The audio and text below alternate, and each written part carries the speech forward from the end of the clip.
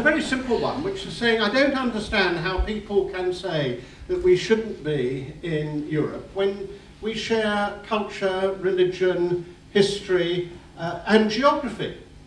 And the note came back and said, oh, those are all right, but we don't share politics.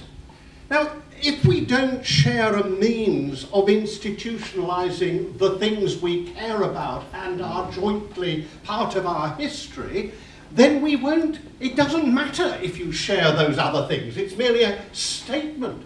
And what we have to recognise is that we have to have a mechanism whereby we do these things together all the time.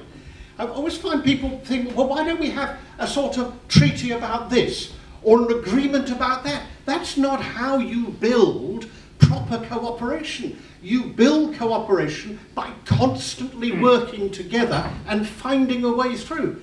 I used to sit round the table, I suppose, for 16 years as a minister, negotiating with other people. And of course, as you moved on, you built relationships. And you found it possible to discover ways to do things which you would never have found before. Of course, some newspapers could never understand that this is about compromise. But then everything is about compromise. So like when we had the coalition, I used to say we've always had a coalition. John Redwood and I are in the same party. That's a coalition. You have to recognise that even the big parties are coalitions. And in Europe, we have to have a mechanism by which we constantly associate with each other and find answers. Now, in the environment, which is my passion, I have to say simply this: half the air pollution in Britain comes from the rest of Europe. So if you aren't part of the rest of Europe, then you only can deal with half your air pollution. It's very simple. It's divided by two. So when people talk about, oh, we're losing sovereignty, we're not losing sovereignty, we're gaining sovereignty. We gain some control over the half we would otherwise have no control over. And as we export half the pollution we produce over to the rest of Europe, they have a right to believe that we should be part of the decision making and that they should be part of the decision making because we are giving them the problems of half of our pollution.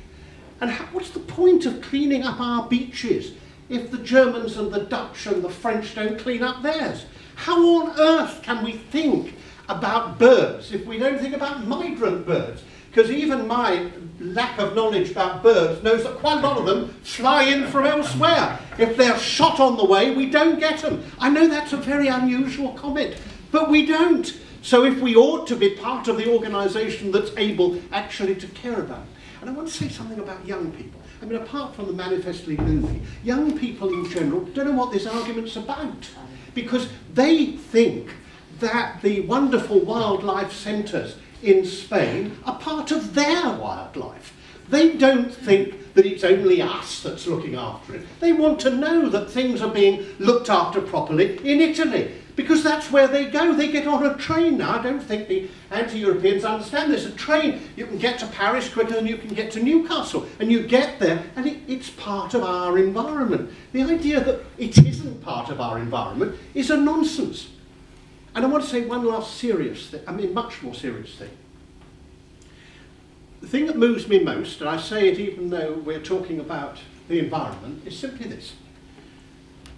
I took my son, aged 18, on his first big journey round the world to the place he wanted to go. I took him to the train and he didn't go to war. And my father took me in that way. This is the first generation in Europe that can say that 2 generations haven't gone to fight in our internecine incestuous fights. And anybody who thinks that's happened by accident is a fool.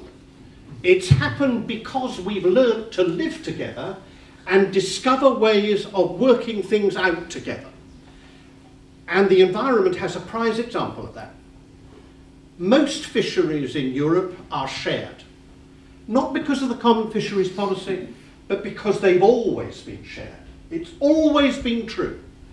But in the past, because we haven't been greedy, and because we didn't have the equipment that made it possible for us to be greedy, there were enough fish for all. And if there weren't, you solved it by hitting somebody over the head with a marlin spike. That's how it happened. What the common fisheries policy does now is to enable us to make these decisions together. And if they're the wrong decisions, that's because the policy is wrong, not because it's common. And there is no way of having a fisheries policy that isn't common. And of course, like everything else about Brexit, they don't tell you what happens afterwards.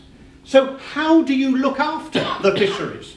You can only do it by having a common policy. And so you're still back in the argument about what that policy ought to be. So for goodness sake, ask the right question. The question about fisheries is not, should we have a common policy? That is inevitable and essential.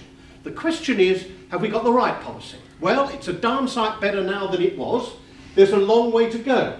But we're not going to get there by saying to the rest of Europe, we're incredibly superior. And we know the answers to all these things. And the answer is, you do what we want. Because I'll tell you the facts. They're bigger than we are. And there are more of them. And they have more fishing boats. And they have more control, legal control, over the fisheries. So do you know what's going to happen? They're going to say to us, you're going to do what we want you to do, and you don't have a vote.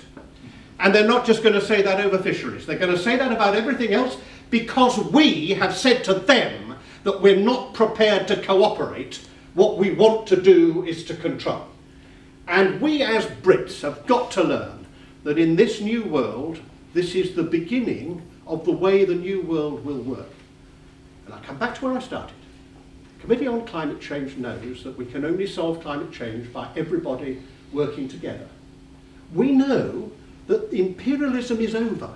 There's no longer a place for some people saying that they know best and everybody else must do what they say. Everything has to be done together.